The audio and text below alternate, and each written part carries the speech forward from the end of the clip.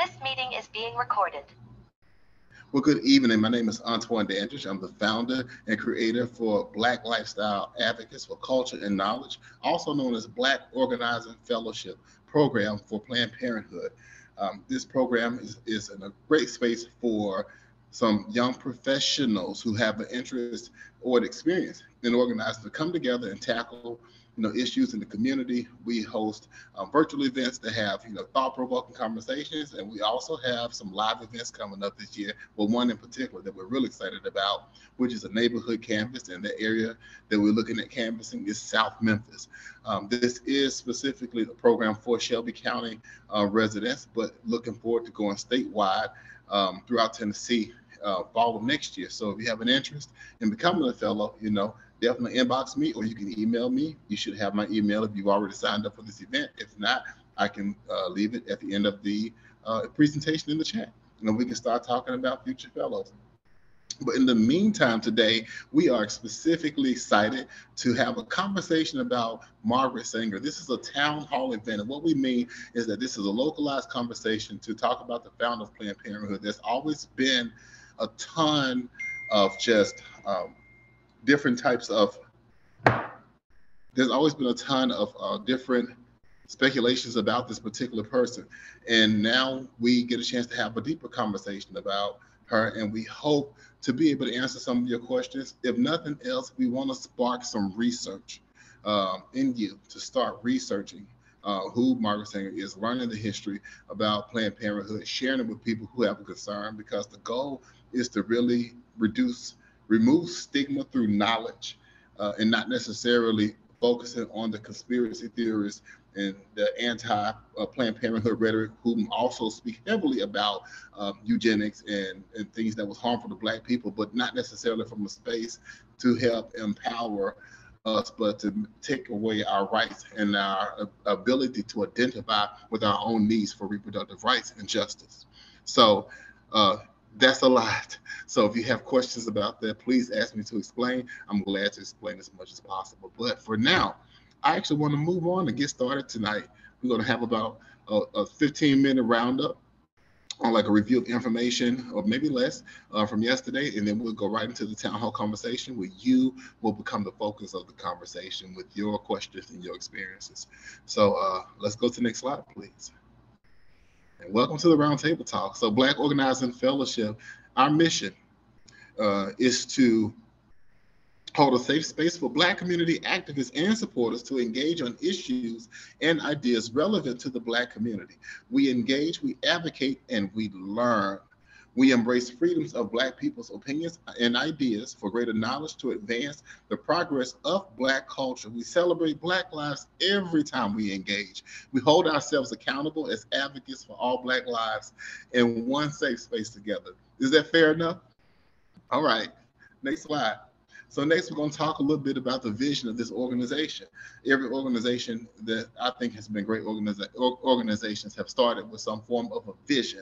So the vision of Black Lifestyle Advocates for Culture and Knowledge is to expand the capacity to organize, engage, and empower Black communities around issues centered around reproductive freedoms and intersectionality of Black lifestyles. So we are not limited to sexuality because we are affiliate of Planned Parenthood. We actually talk about many things that are important to our culture, and we have a space to do that in our own rights independently. This organization could exist, or the like of this organization could exist with or without an affiliation of an organization like Planned Parenthood. But ideally, this space works in in a continuation with them because of our collaboration together. So that's the vision. And what we mean by capacity, I mean, we want to expand the scope of how we engage our community. I don't know if a lot of you know, but engaging Black people around a political advocacy and freedom is a really tough thing because it's hard to mobilize us in spaces. And most of our spaces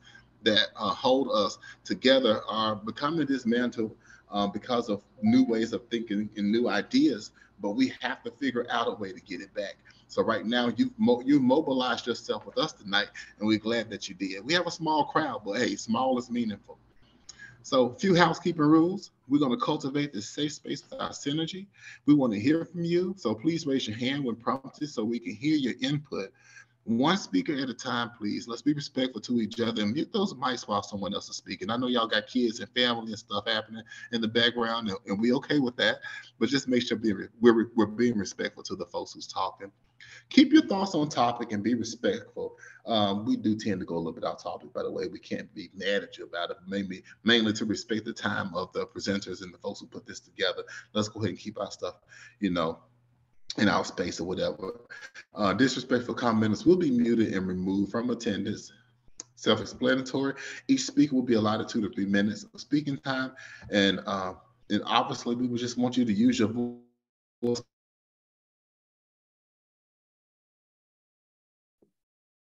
Wait, did we lose Antoine? You see, Zoom does not want us to be great. Are you back? Okay, there you go. I'm back. Okay. Okay.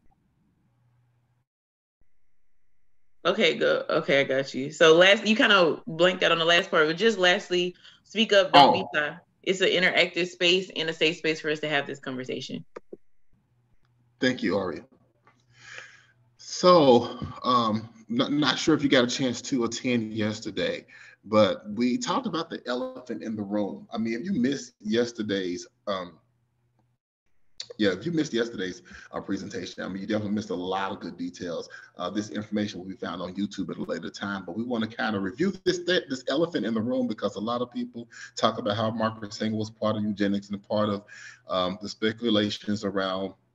Well, it wouldn't have speculated. She actually did meet with the Klansmen, but also build Planned Parenthoods in Black communities to kind of, build that advocacy that way. I mean, it was a lot of, conflicting information that happened, but also it was also a very difficult time in history, but also one that was not favorable of Black people.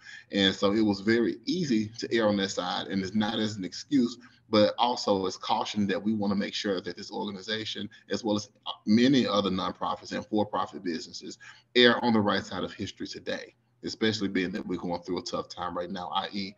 the war in Ukraine. But I want to read this elephant in the room. So this is from Margaret Sanger, and this was written in 1934. I admire the courage of government that takes a stand on sterilization of the unfit. And second, my admiration is subject to the interpretation of the word unfit, if by unfit means the physical or mental defects of a human being, that is an admirable gesture. But if unfit refers to races or religions, then that is another matter which I frankly deplore. That last piece really, it does a thing to me. So basically unfit. So if there's a physical or mental defect of a child or human being, then that's an admirable gesture. That's basically an acceptable form of termination. Now, how do we feel about that is something that I definitely, we could start putting that in the chat and just really talking about what that means, because that's going to mean some things to us, right? Refers to the races or religions that is in another, which is something that she frankly deplores. So, yeah, but as Frank Jones, who's one of our fellows, mentioned yesterday, African American babies are born largely with birth defects. So when you start talking about, what justifies something or what doesn't justify something, that could really be, stuff that we can go back and look and say, hey, you said it, but you didn't say it, but you just said it in another way that it's okay to kill Black babies in a sense. Okay, next slide. So something else we want to discuss is the ideology of eugenics. It's inherently racist and ableist, and these are actually points about made about eugenics and also Margaret Sanger. These comments actually come from the Planned Parenthood Federation, the Black organizing department there, who actually made these statements. So these are not necessarily our statements, but statements that we do support. The ideology of eugenics is inherently racist and ableist. Planned Parenthood denounces Margaret Sanger's belief in eugenics and condemns the irreparable damage these beliefs cause to the health and lives of countless people. However, we do need to note that Planned Parenthood is accountable for making sure that we are continuing to move, or that their organization continues to move in an equitable direction, because of the history. And as we all know, history repeats itself, right? Margaret Sanger's racist alliances and beliefs in eugenics caused irreparable damage to the health and lives of countless people. At times, Sanger tried to argue for eugenics, that it was not applied based on race or religion. But in society built on the beliefs of white supremacy, physical and mental fitness are always judged based on race. Eugenics, therefore, is inherently racist. Period. Period. Next. Margaret Sanger's racist alliances and beliefs in eugenics caused irreparable damage to health and lives of countless people. At times, Sanger tried to argue for eugenics while that was not applied on based on race or religion. But in a society built on the belief of white supremacy, physical and mental fitness are always judged based on race. Eugenics, therefore, is inherently racist. So Margaret Sanger was so intent on her mission to advocate for birth control that she chose to engage with ideologies and organizations that were explicitly ableist and white supremacist centric. In doing so, she undermined the reproductive freedoms that caused irreparable damage to the health and lives of generations of Black people, Latino people, Indigenous people, immigrants, people with disabilities, people with low incomes, and many others. So what we mean by when I hear this statement, this takes us back to a lot of medical practices that were harmful to Black women. There were sterilization projects that happened all the way through, honestly, probably up to the 60s, maybe early 70s. In fact, most recently in maybe like some part of Mississippi, I want to say not too far from Memphis, there was a doctor who was being paid to still sterilize, Black women in Mississippi. And this was like since like 2018, 2019 that I remember hearing this story. And unfortunately, it was a Black doctor that was being paid to do it in one of these cases. So it's one of those situations that if you understand the mentality of racism, eugenics, ethnic cleansing, even it may come from, someone else that don't look like us, but can also very well be supported by people who look like us, who agree with these ideologies. People can be paid off to support things. So we have to make sure we know what this look like, which is why we're having these conversations. So we know not to support it. So let's go to the next slide, please. So we're going to follow with you an email about updates from some of our events. We are behind on those. I want to let you know we've all been so busy, but we want to definitely do that. And so is there a slide after this, please? No, we're going to go right into the conversation from here. Okay, cool. Let's go to the conversation. Thank you, Ari. So having said that, as I already said, we're going to move right into the town hall conversation. Let's get, got a few pens I need to put in. We got pens. Added some pens, get everybody squared away where they need to be. All right. Make sure I'm not missing anybody. Okay, so as you can see on our, I'm sorry, Keisha. Yes, now we balance over here. All right, so we got our fellows here. I'm actually going to unpin myself so we can see the folks that we need to really see. All right, so before us today, we have our three fellows. We have Keyshawn Pearson, we have Frank Johnson, and Ashley Jones. And we have a very special guest, Christy Taylor, Memphis own, the voice of Memphis, as I like to say. If you grew up in Memphis in the late 90s and all throughout the 2000s, and you listen to gospel radio and urban adult contemporary radio, and maybe some talk shows here and there, you definitely heard Christy Taylor, and you know who she is. She's very special to so many of us in town. Tonight, Christy is here as a moderator for tonight's event and to help us, carry this conversation to another level. So we want to definitely tune in and see what this is going to be about now. Maybe a good time to tag some of your friends to come on in. But as Christy Taylor is a radio veteran, TV podcast host of the Christy Taylor Show, and founder of Christy Taylor Consulting, a boutique PR agency that specializes in show development and media training. Now, beyond the accolades that includes music, film, Christy Taylor is a concerned citizen of the world who is happy to moderate tonight's town hall event. Everybody welcome Christy Taylor. All right. We hear those virtual applause going on. So I want to turn this event over to Christy and to our guests. I'm going to invite Cam and Betty Idris and Kim. Who else we got up here? And Michelle is in the loud space. Jasmine, Ari.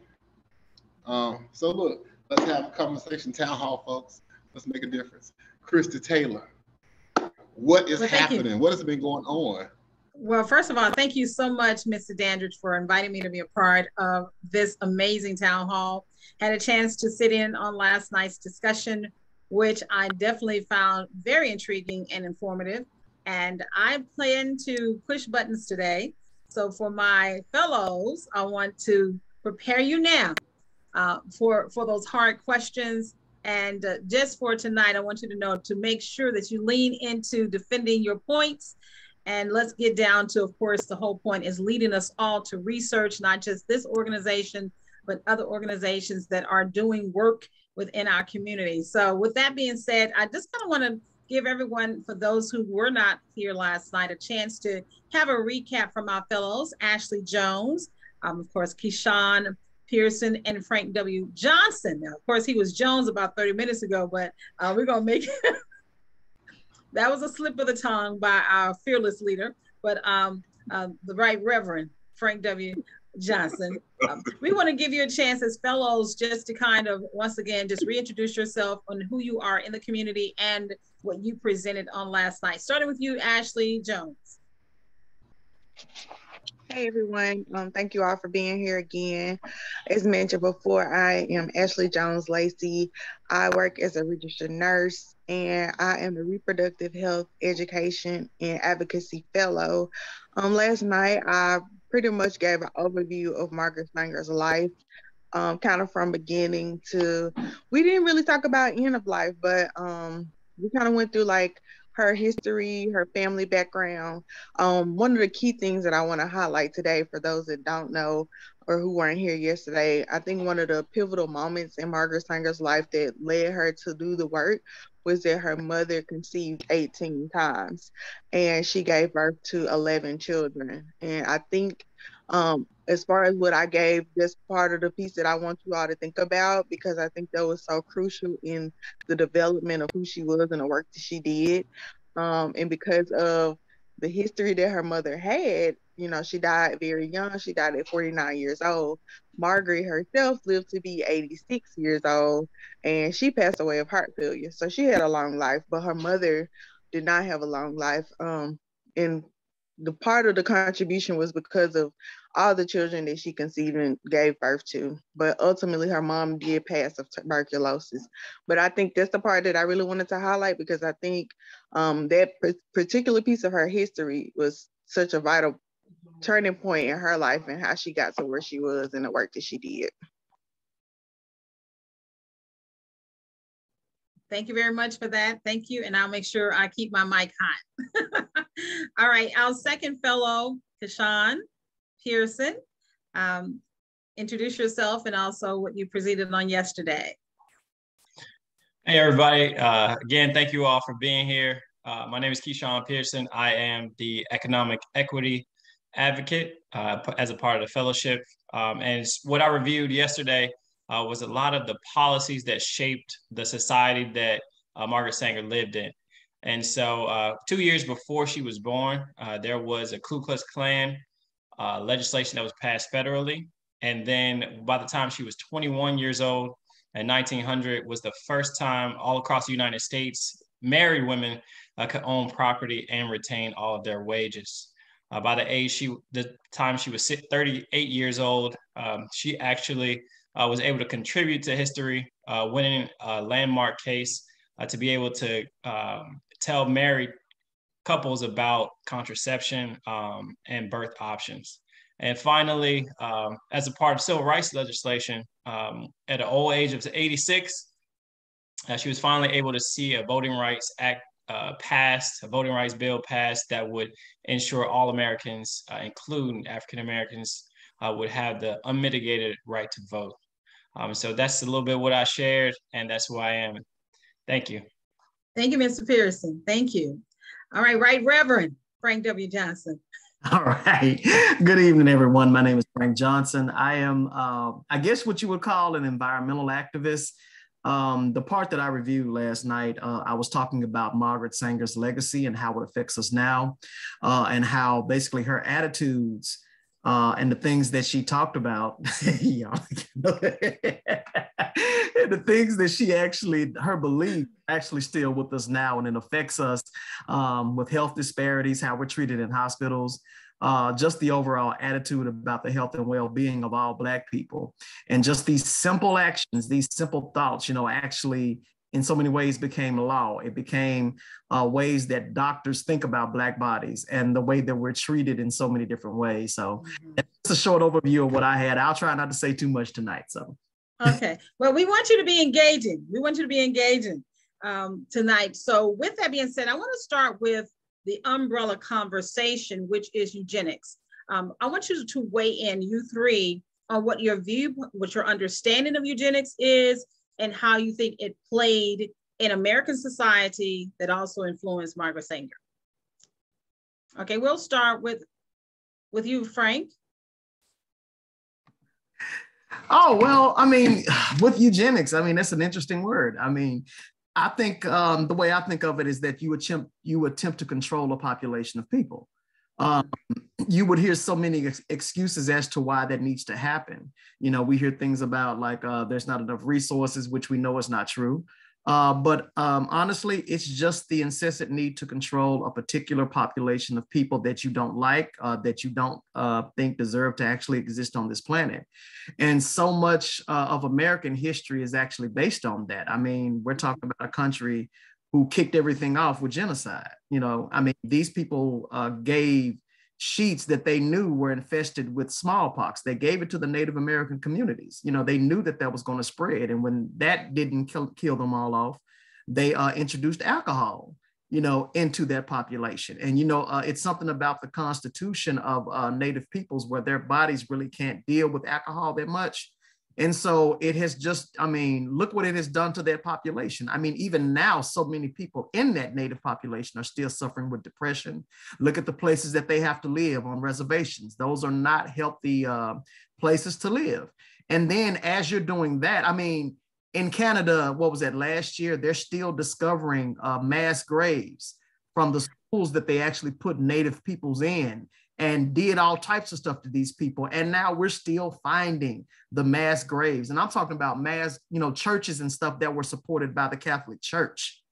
I mean, there's their religion in that. And then, you kick it off like that, and then you enslave a whole race of people, to what is it, chattel slavery. That means slavery based on your skin color from birth.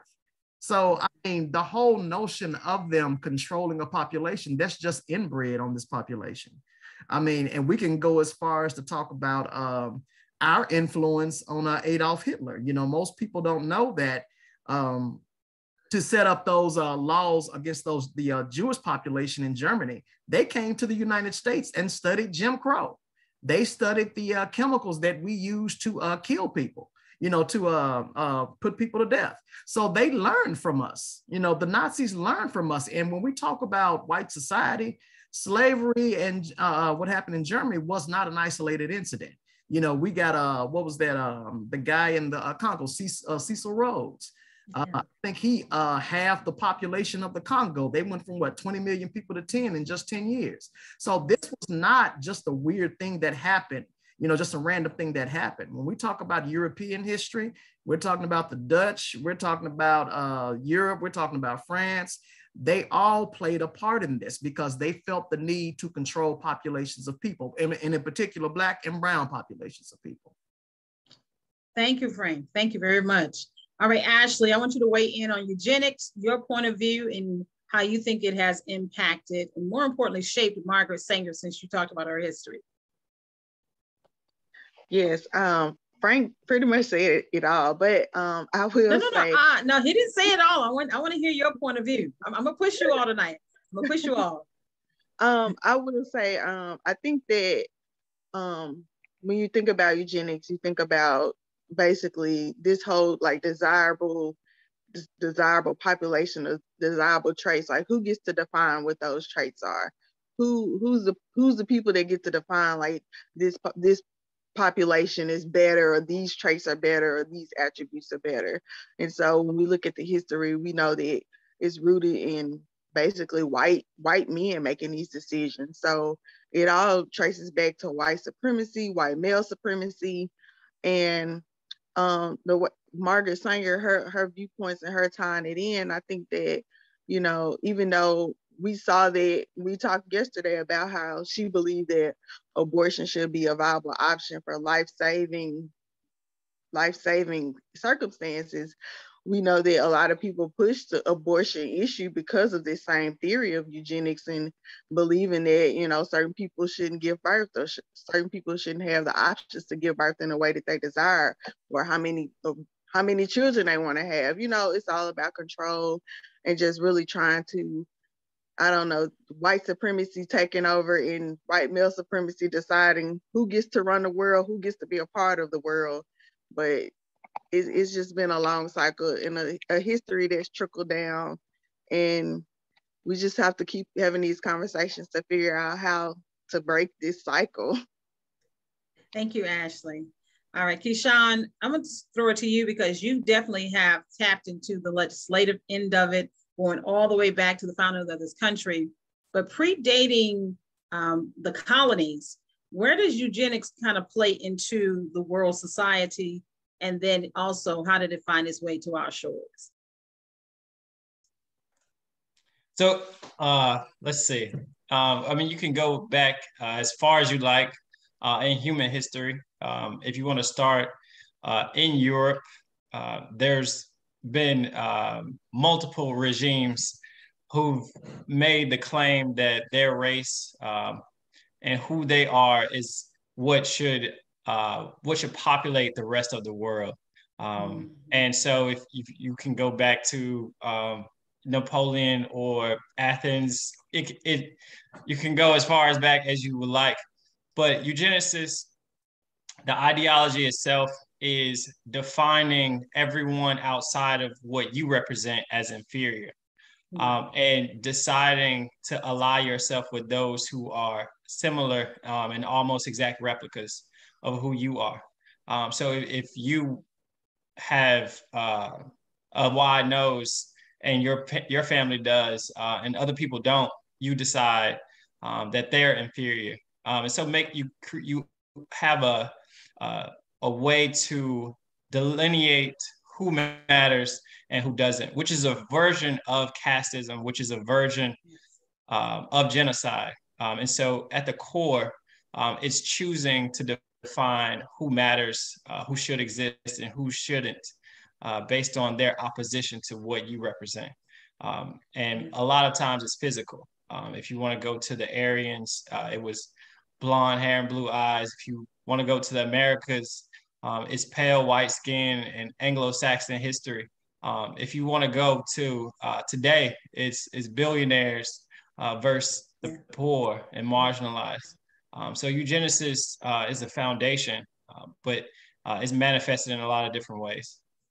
Thank you so much. I'm glad he stretched it because it does bring us more into the conversation with Margaret Sanger and what her conversation from her quote that that Mr. Dandridge read earlier, which was the elephant in the room, is that she was for eugenics in its base of the unfit, dealing with deformity, dealing with those things that they felt made their race lesser, and that if it was based upon those types of issues, she was pro eugenics.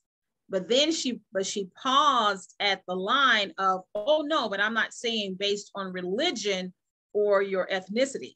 However, when you're in a position of power, you may include those things in what is considering unfit. So that's one of the reasons why when she began to dance that thin line, and going to Ashley's point about, I believe that I agree with you that her motivation for getting into this work was on the death of her mom and probably other women, because let's put it in the cultural, and I think we've discussed this yesterday, within the culture of European society, a lot of their women did not live long lives because of the childbearing and because of the corsets and because of a lot of repressive society demands. And when it came to childbearing, they had difficulty bearing children. And in the cases that they did, understand in white male powered positions, everyone was supposed to have children in order to do what? To broaden their race. Even indigenous people, Black people, people around the world, of course, this has been world domination. It was always about creating enough people for labor. I bring that in because it's going to dance to the parallel of when we get into population control, which is what we're talking about. And you've already brought in the fact about the billionaires with the marginalized. But Margaret Sanger's more specifically, she was dancing the line, and I think this is going to the point of why did she meet with the women that were related to or connected to the KKK? Within the confines of her mission, I'm going to jump that to you, Ashley. Why did she, in your opinion, based on her motivation, meet with the daughters that were connected to the KKK? Yeah, so one thought around it is that she would probably meet with anyone that would listen to her because she was so adamant about pressing her issue. And so that's also like, I think Planned Parenthood, that's one of the things that they talk about. Like she would, you know, give anybody the space to listen. But also I think that as a person, you have to somewhat feel aligned, or you have to have some sense of connection to a group of people in order to go and to talk to them. Like you have to be comfortable to be in that space.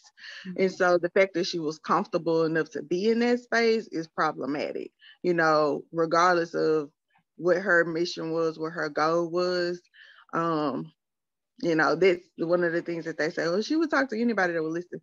But, you know, if I don't feel like I wouldn't go talk to a KKK group, you know, like if I don't feel like I can somehow identify with you or I can be comfortable enough in your space to speak with you, then that's something that I don't think that, you know, you can justify doing regardless of your motivation. I agree with you, Ashley, that she was like, I'm just trying to help women.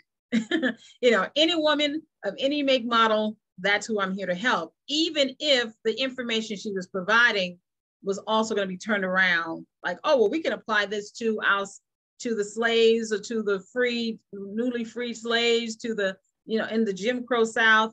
Keshawn, what's your thoughts on that, on her meeting with the Klan? And specifically, we're saying she met with the Klan, but she really met with like the wives, the daughters.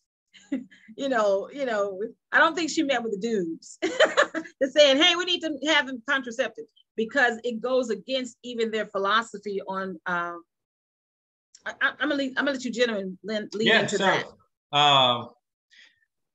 Based on the time period and the reign of terror that the KKK had and the hold that they had on the United States as a presence, I believe it's a proximity to power conversation. And so though she did not meet with the male counterparts, if you know, in a egalitarian way, women lead the household, right? And so no matter who the man is, when it comes to ideas and influence in the household, the woman steers a lot of that conversation.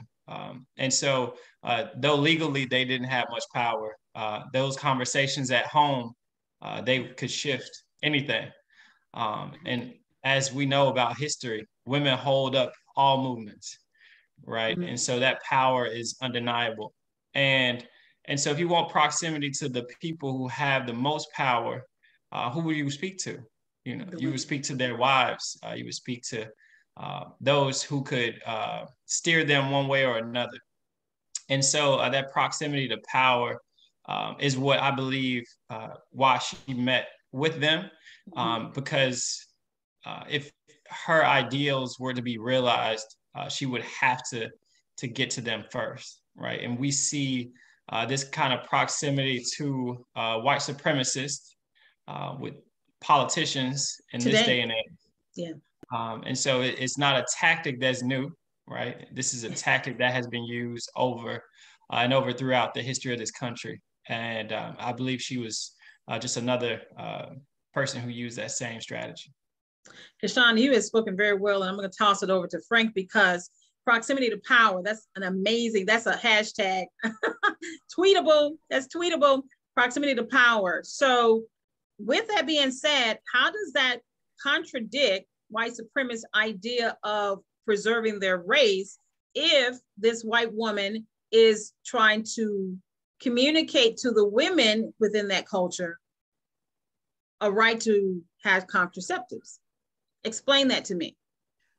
Well, I want to jump in. You mentioned a specific name. You mentioned the Daughters of the Confederacy. Is that right? Yeah, I was trying to say the Daughters of the Confederacy, and I was like, yes, thank you. So the Daughters of the Daughters of the Confederacy actually came and became very powerful.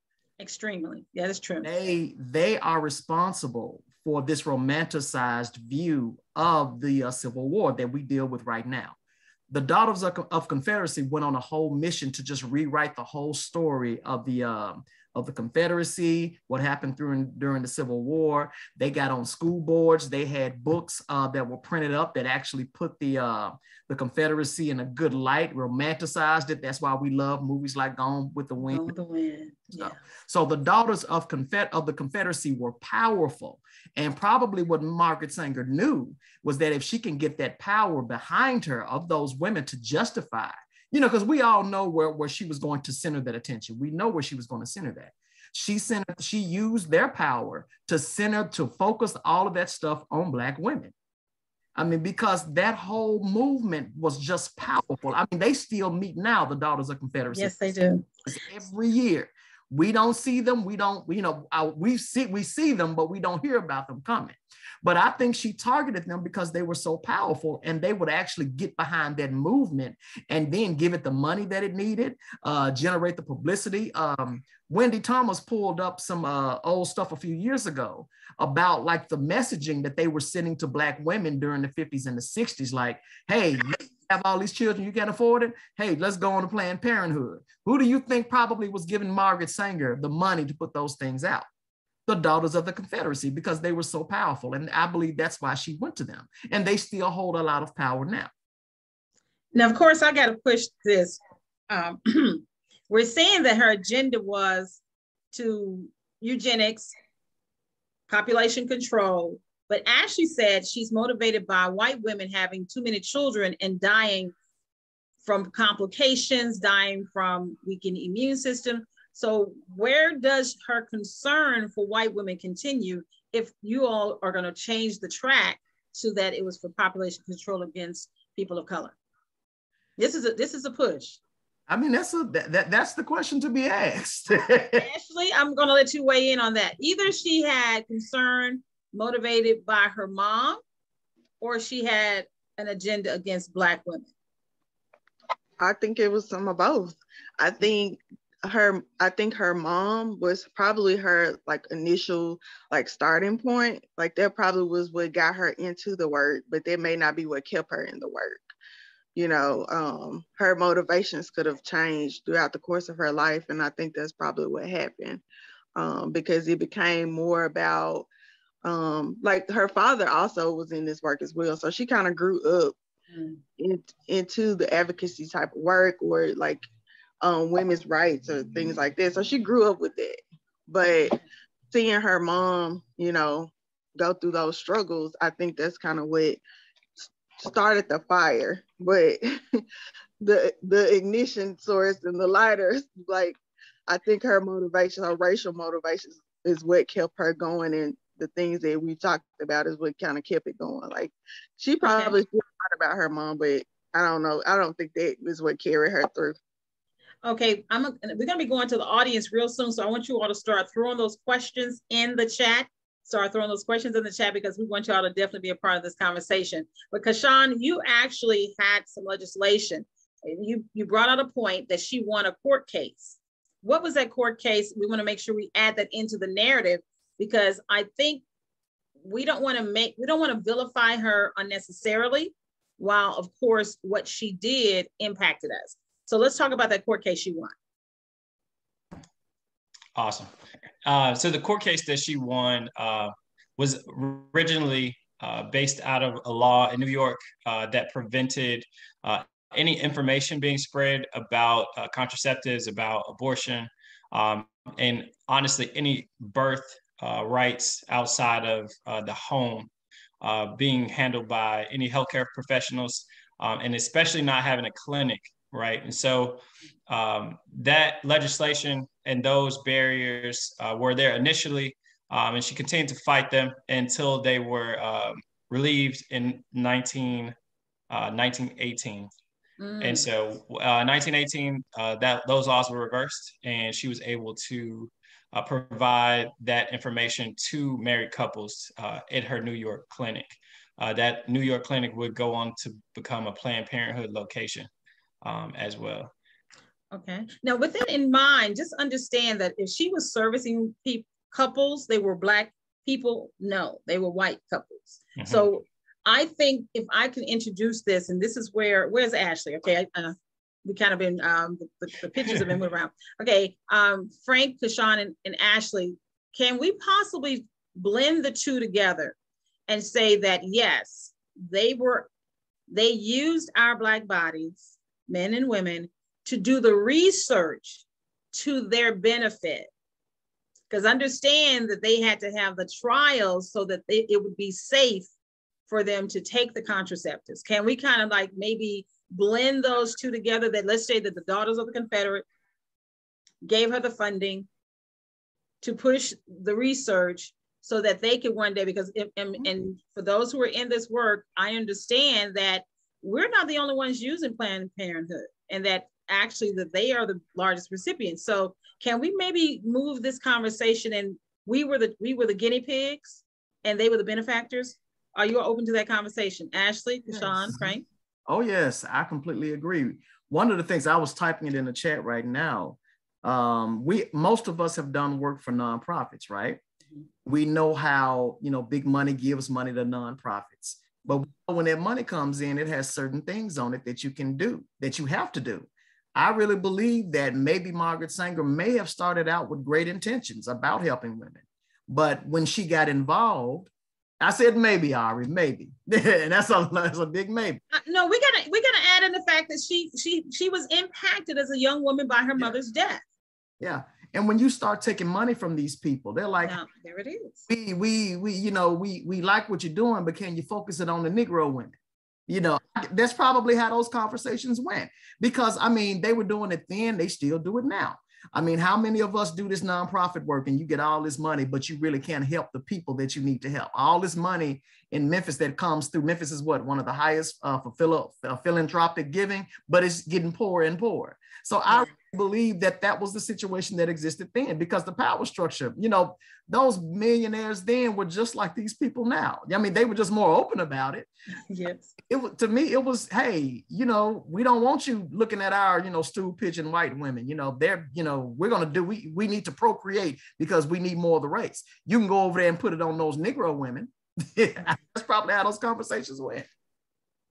Ashley, Kashawn? Yeah, I think historically, Black and brown bodies have been used in contraception trials and, pills, IUDs, all of it. Like Black and brown bodies were the ones that were tested on. And a lot of people lost their lives because of this, because they didn't get it right, So I definitely, it's been not just with contraception and reproductive health, but it's happening right now. Yeah, like in every everything we could think of, Black and brown bodies have always been the ones that have been the experimented on bodies. Kashawn? So for me, it's really all summed up in just one thing that echoes through the history of this country. Again, there are no incentives to help marginalized people, right? There are no incentives to help people, whether they were the enslaved, captured people that they stole from Africa, or whether they are the people who live in 38109, who are impoverished and low wealth. Yeah. There are no incentives to help them, right? And so I believe what Sanger was doing was definitely, not incentivized for helping Black people. There was no impetus for that for her. What I also do believe is that simultaneously, what she did want was more power over the course of her life, right? Yes.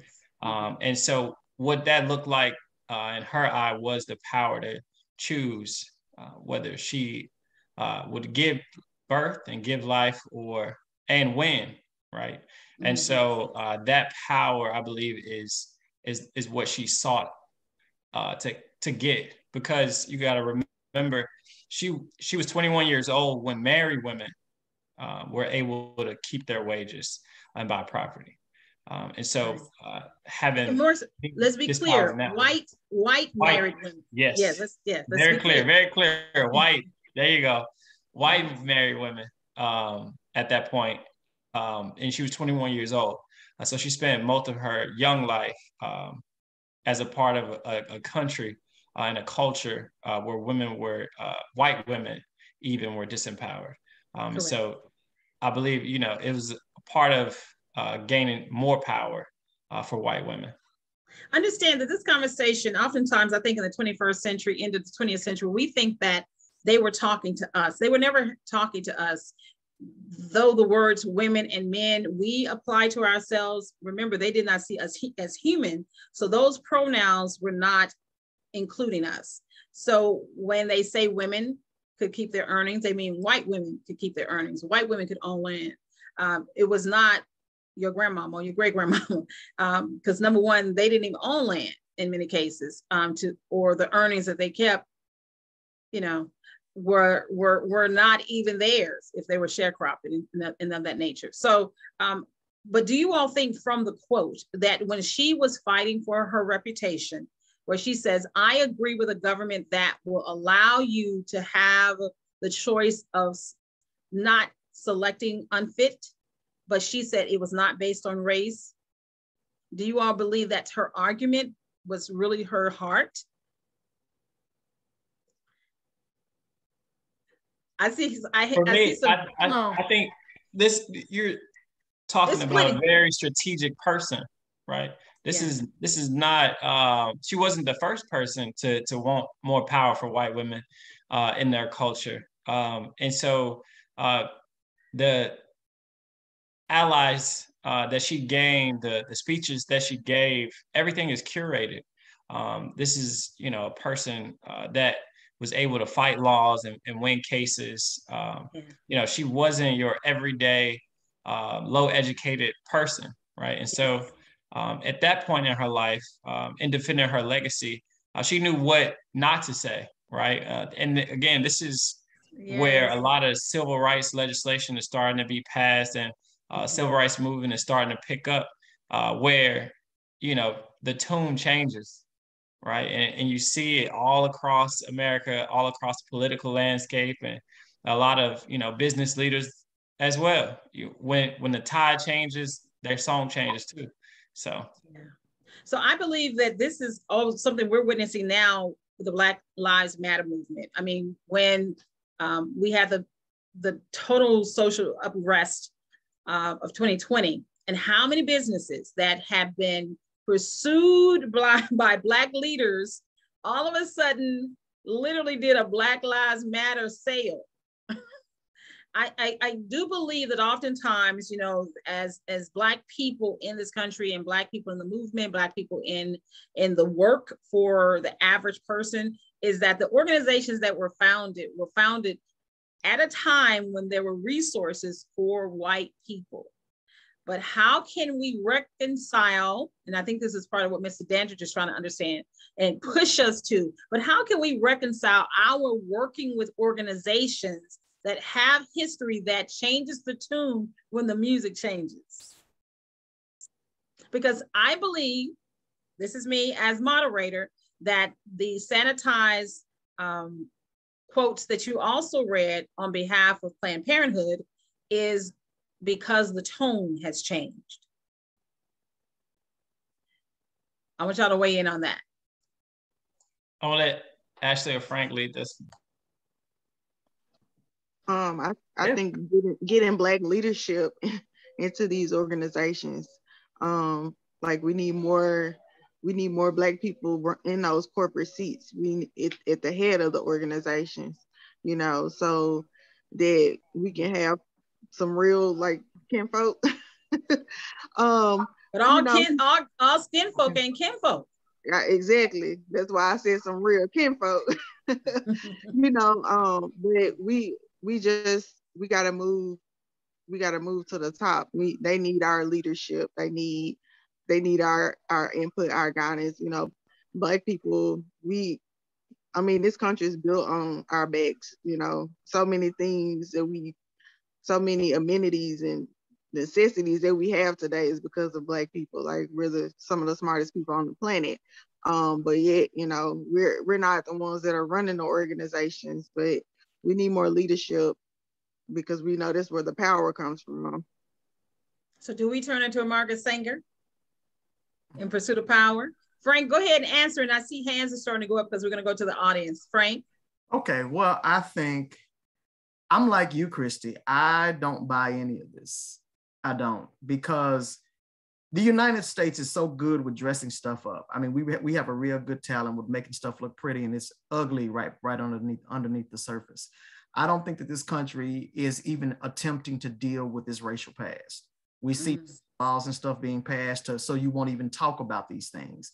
I think that it will lead to something worse than what we're dealing with now because we still absolutely refuse to deal with it. But I think with Black people, we have to be on it about what has been done to us. We can no longer play this little game of, shaking it till you make it or just keeping quiet, while they're still lying about this stuff.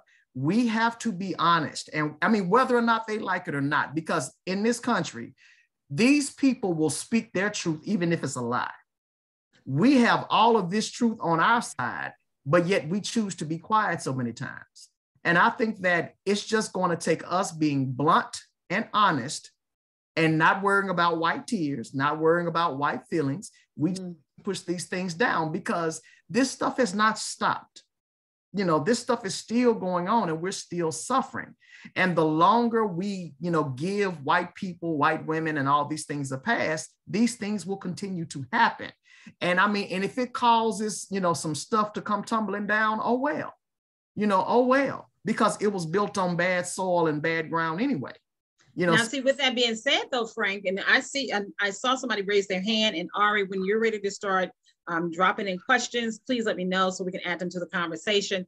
But are we in a position, though, in this systematic system of racism to even go against it and not work within the system? Like Ashley said, put more Black people in leadership. But like you said, if you break it down to the grit, some of this needs to tumble.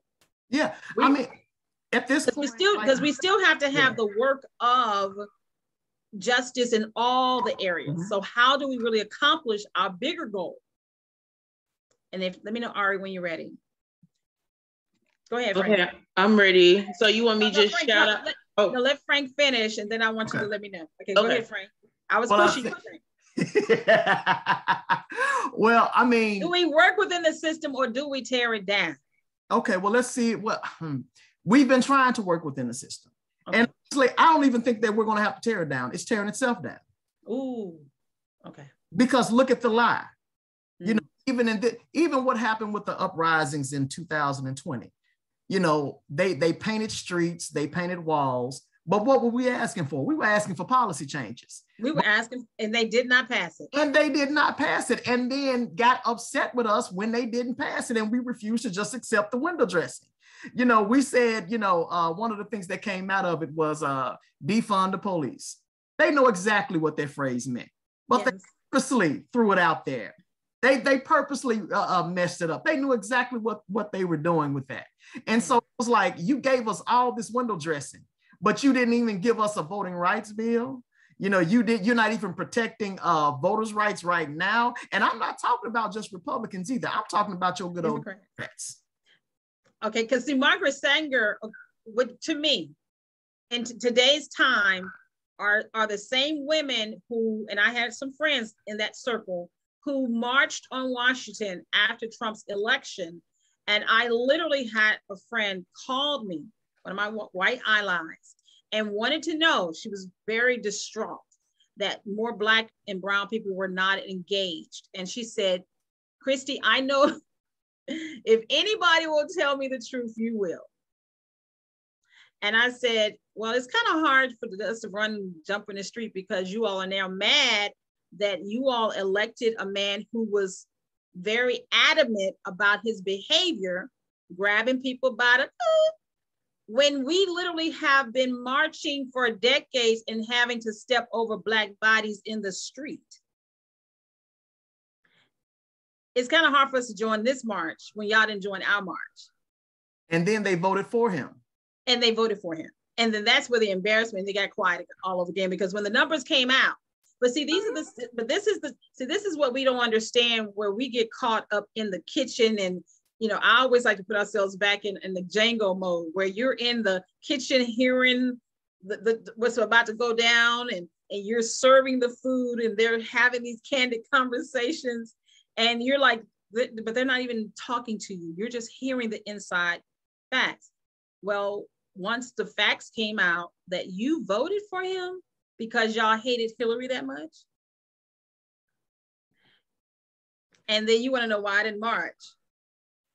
Because y'all got schisms that has nothing to do with me, because I'm still burying my Black bodies in the street. So that's the kind of stuff.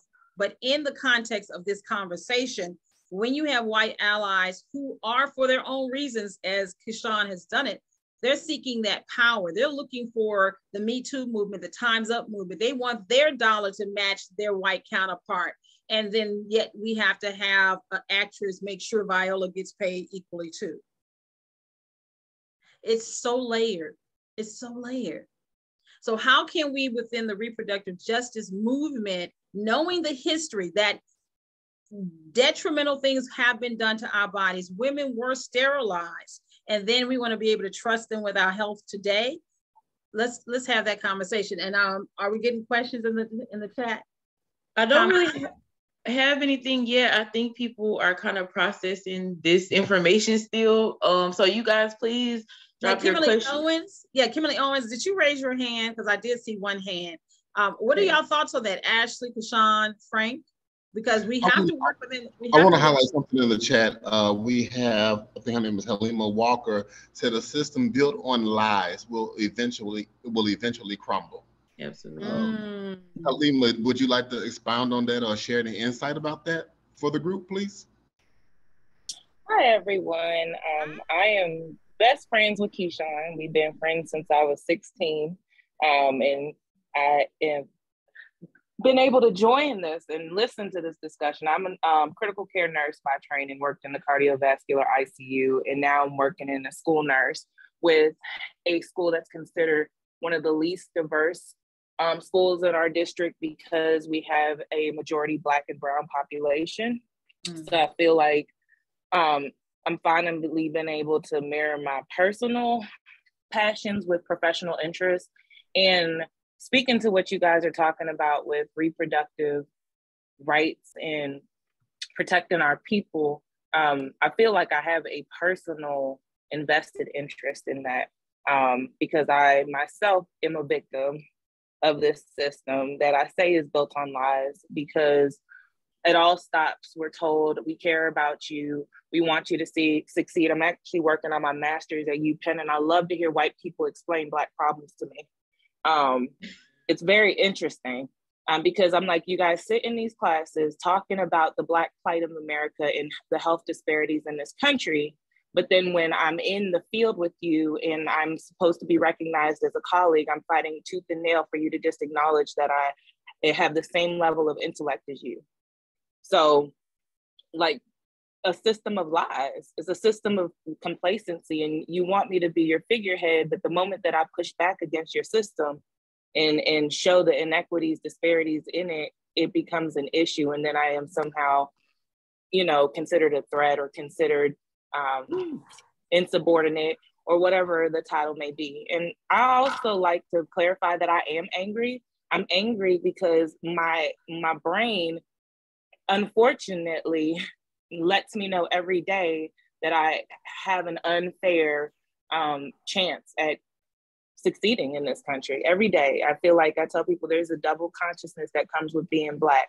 While there are nursing issues I face, most of my issues are centered around being a Black clinician. And so I say it'll crumble because you'll never be able to really truly succeed if your interest and your heart isn't in the right place. That's why the healthcare costs in this country are so high, because all of our reimbursements are tied to, I mean, all of our safety issues are tied to reimbursement. They're all tied to money. They're not actually tied to actually improving patient care in this country. Because if they were, we would start talking about some of the things that impact health disparities, such as access to technology, access to proper education and training when you're in high school, like when you're a baby, healthy eating habits, all of these things that then transition into later on in life, as far as, you know, diabetes and cardiovascular disease. I have lots of students in my school who are actually right now expectant, and I, you know, ask them what type of medications they're taking, and they say nothing. So you don't have access to prenatal care. You don't have access to, you know, primary care. A lot of my brown students who are undocumented, you know, are afraid to go and seek help because they're afraid of like punitive action. So it is really interesting working now at this level, having been in acute care in the hospital, in the adult world, and now seeing how a lot of these issues start and manifest just in adolescence. And I feel like our system lends itself towards crumbling. So with that being said, I want to pose this to you. With you being within this in the medical world, which is dealing with sexual reproduction and the like, how often have you seen Black women misrepresented when they fight and seek to advocate for themselves? Let's talk about it just from my own perspective. I came into a school with 1,300 students. I'm the only nurse. I came in, the systems in place are extremely antiquated for our Black and brown students. And me trying to create some type of system efficiency so that we can better serve our students. I get told that, you know, I'm too loud, you know, and I actually told one of our HR director in particular, who is power hungry and more concerned with the hierarchical structure of, I guess, the politics behind the school system, instead of really acknowledging what the issue is that I'm trying to solve. And I told her, I said, point blank, I don't feel like I'm ever going to put myself in a position where I'm being bullied. So she came to me with a closed door meeting, closed my door, and told me, you know, I heard that you said that I was bullying you. And, you know, she was hyper fixated on the fact that I said that she was bullying me instead of actually exploring why I felt bullied. And I kept trying to bring her back to that, because it is actually very interesting that you, as the director of HR, think it's appropriate to have a closed door conversation with me by yourself. And just by the nature of your authoritative position, it is a form of bullying. And, you know, I can't, if I come out and I say that, then I'm threatening this white woman and she's gonna cry. And, you know, but really you can sit here and have the audacity to say to me the things that you're saying behind this closed door, knowing it won't leave this room. And I really felt like, where do I go? What do I do? Well, who do I turn to when I feel this way? And it's so many of us that feel that way. I have a director. My direct supervisor of student services and special education is a assistant, and we connect because the director of HR does not directly supervise the nursing staff, but she continues to bypass this very educated, just beautiful woman, and it's allowed.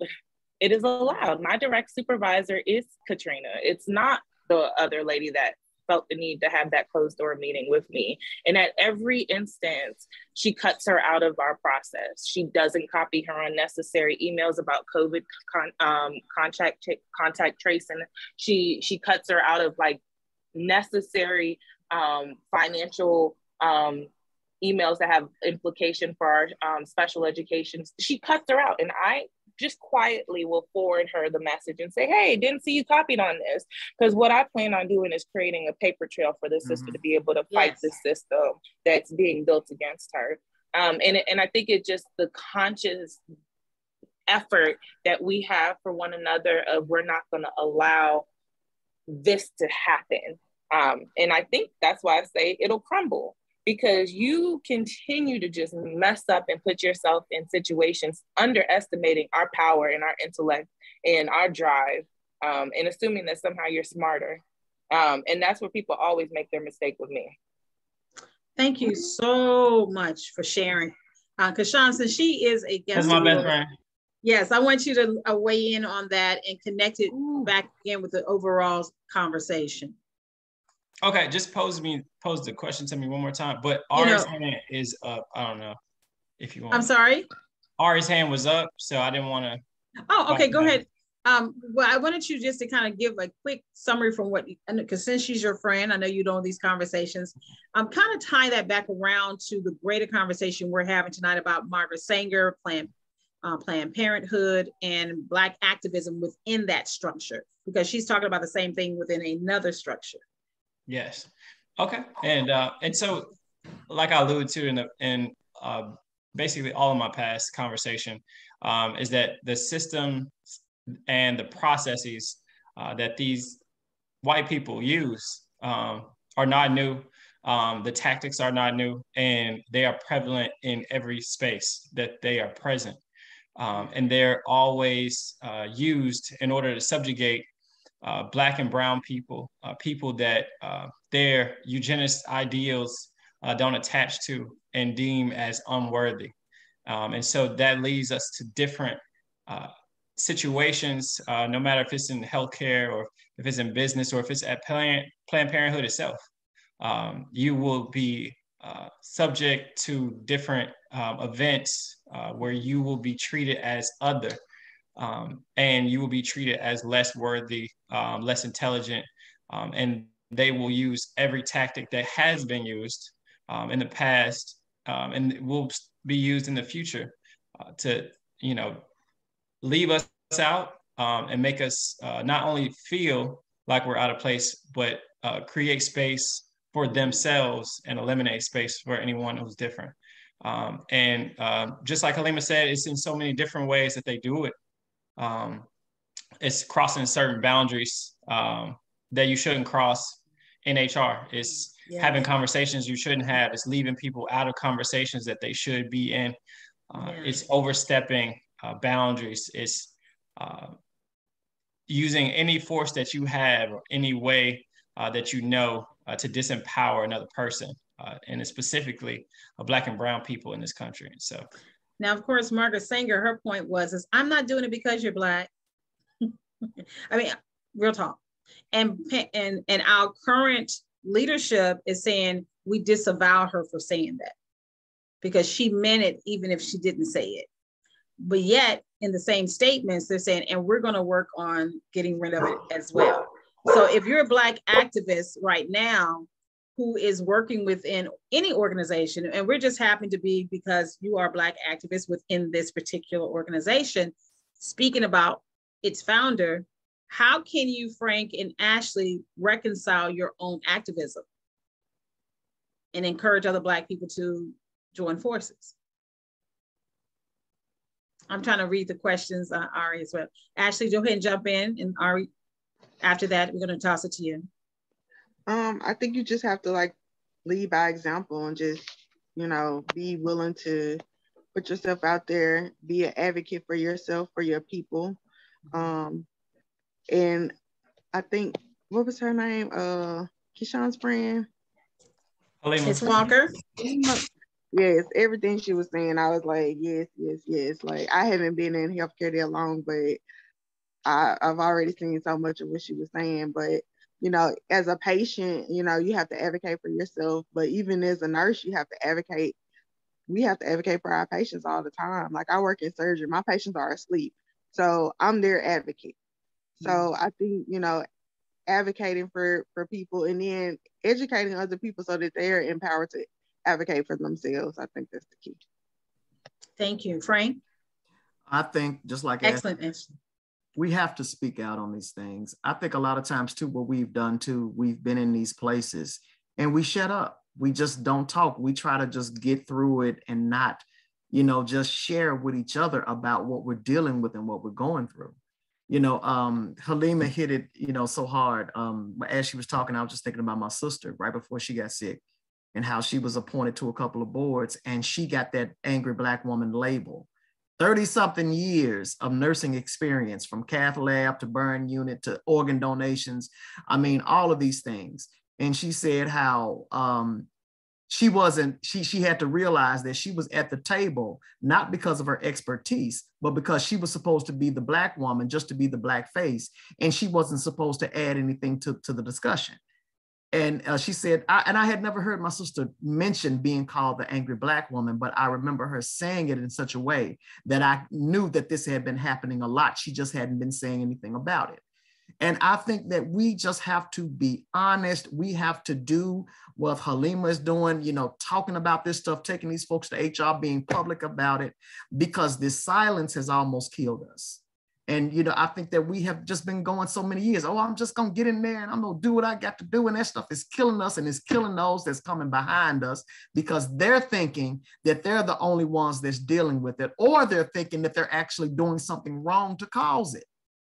You know, and that's one thing that's killing us right there. We are thinking that we are going through these things, and y'all know how this system can turn things back around on you and have you thinking that you crazy and you the sanest person in the room. We know how these white women act.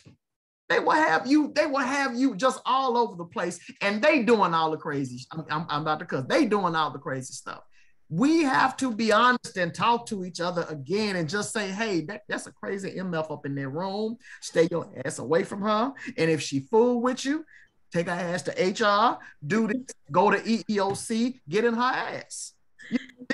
Everybody, this is great. At the 8:30 hour, we would have just want to know 8:30 hour. Want to go and prepare for wrap up, but this is great conversation, definitely. All right, and to that point, I want to say that this is why I'm grateful that Mr. Dandridge has us exploring Margaret Sanger, because she is indicative of what we see in the Beckys of the world in the workplace today.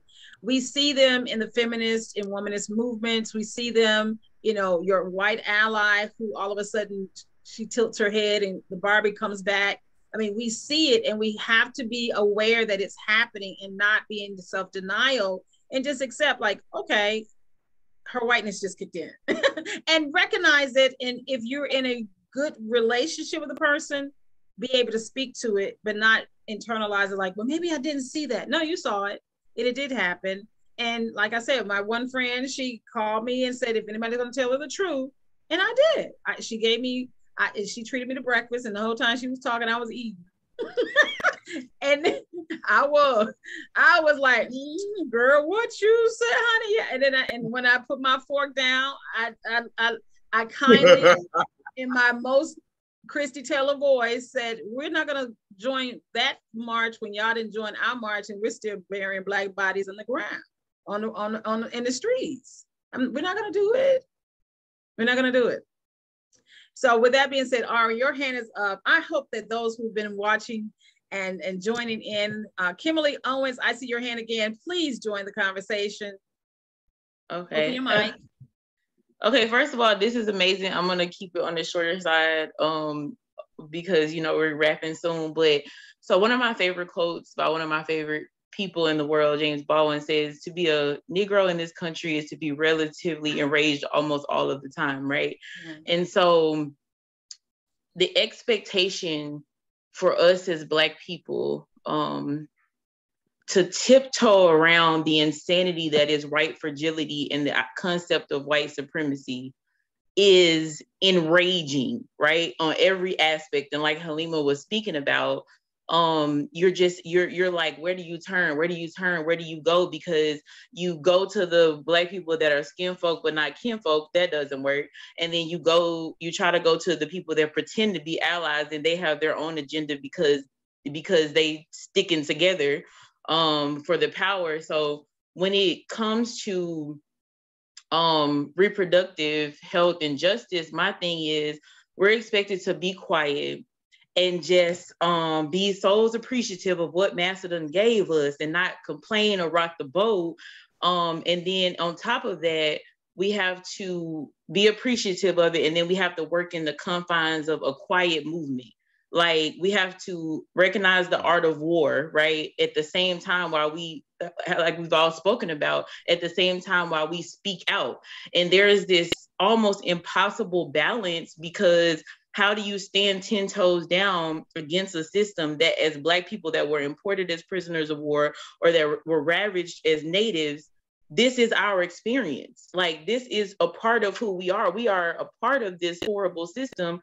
It is in our DNA, but we also fight it in every aspect of life, mentally, spiritually, emotionally, financially. And I think it can be confusing and emotionally disruptive, and those things are not addressed when we're forced to have conversation about if Margaret Sanger was a racist. Duh, you know what I'm saying? It's I'm not gonna use the term I'm thinking, but it's like a mind if, and we stay in that place. And I think in order to escape that place, the fear that has been bestowed upon us that something will happen if we stand in our full power is what we have to start to dispel, because we're going to carry this load regardless, because this is the path that our ancestors have taken. So if the weight is going to be on our shoulders, we have to learn to do it fearlessly. And even with fear, we connect with the right support within ourselves and with each other to know that everybody is not going to make it. Some people are going to die. We move out of the fear of death or losing things. That's a part of this process.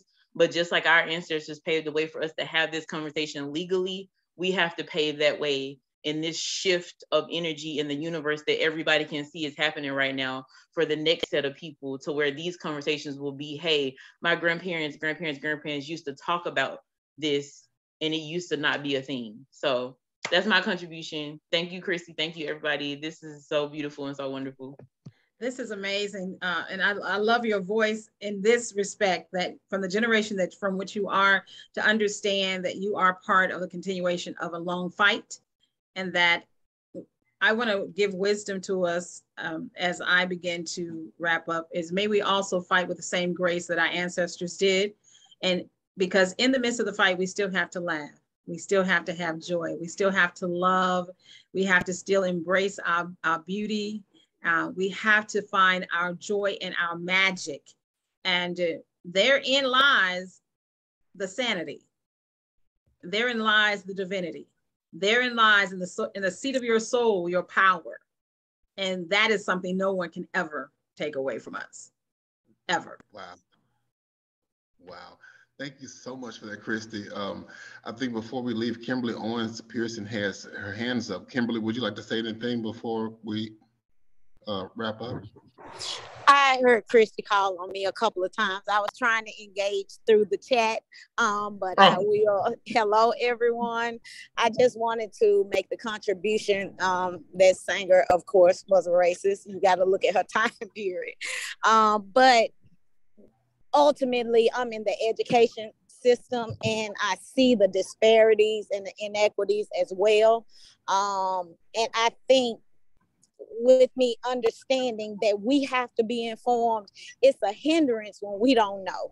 And so there is a way that most are complicit in the miseducation and the lack of wanting the authority to speak up and speak out.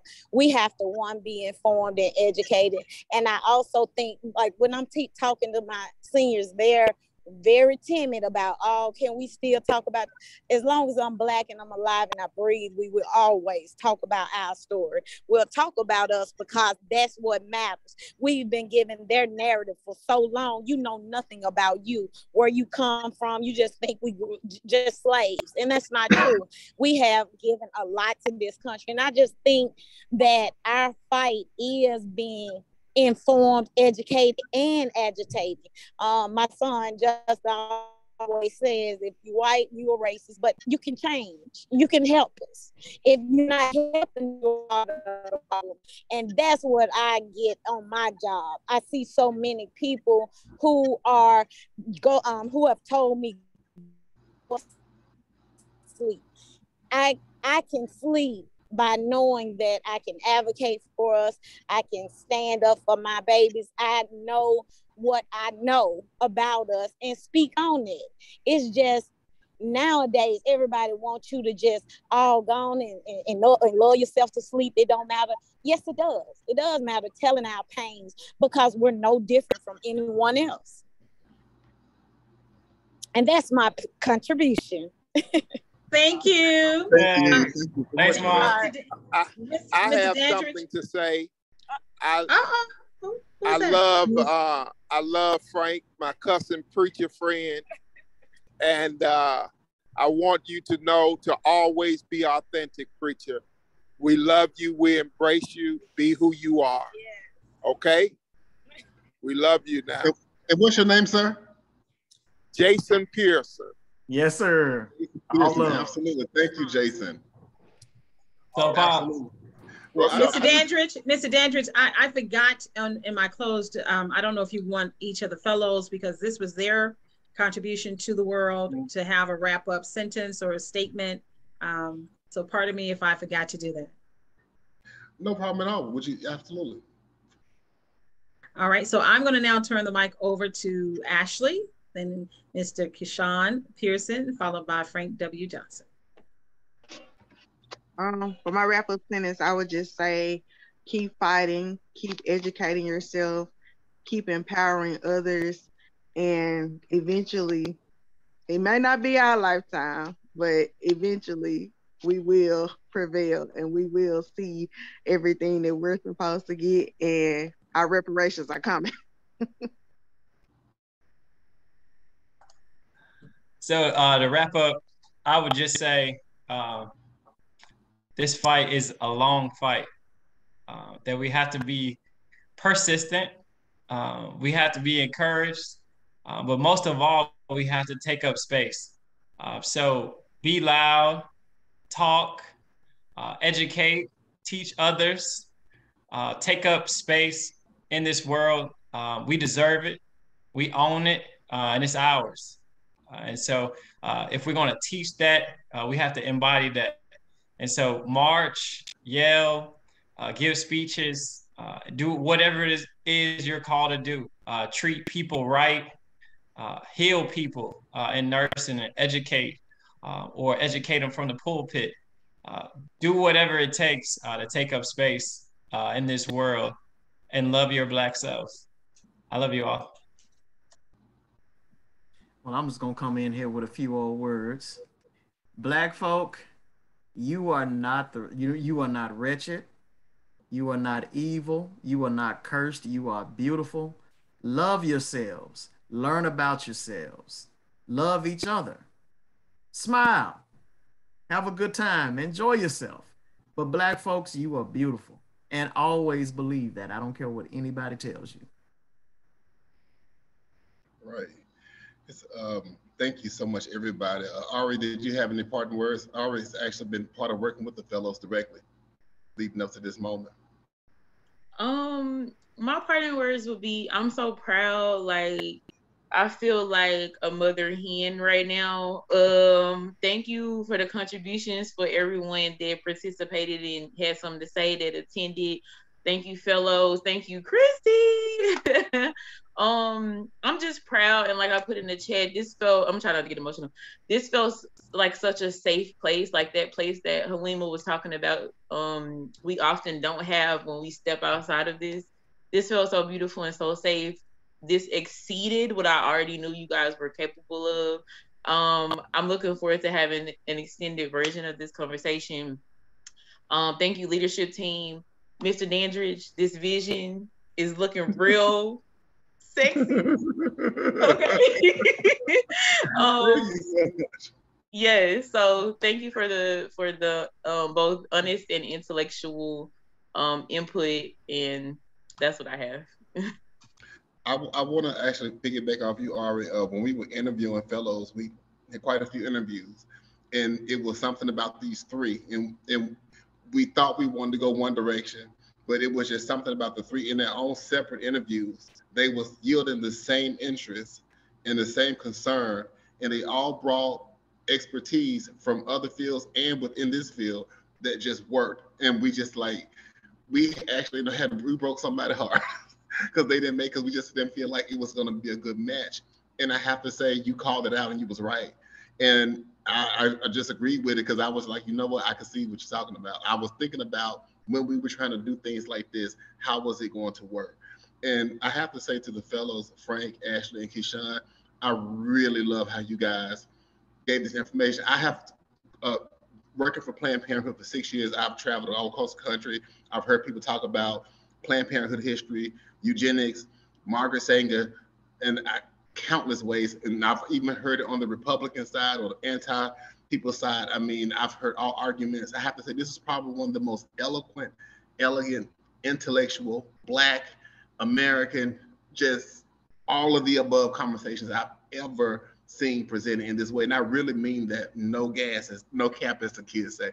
No cap. I mean, it was really well put together. Y'all really embodied it. And I think that was my goal. I wanted us to really get a background information. Plus, I'm in a theater show right now, so everything is about the background information. And y'all came with it. And then adding Christy to this, who I knew was going to like bring it right on home. I mean, clearly she's a star. This is what she does on a regular basis, and so great at it. I mean, seriously, legit we need the TV show. Maybe you can replace Wendy since she's out getting her things together. I can see that. But you were able to take this, not only make this entertaining, but educational, intellectual, and just very like warm. And I just so thankful. Halima, beautiful GM sister, keep doing what you're doing. So glad that you was led to be here tonight and made your contributions to this conversation. You are amazing. Definitely keep doing it through. I keep you in my prayers.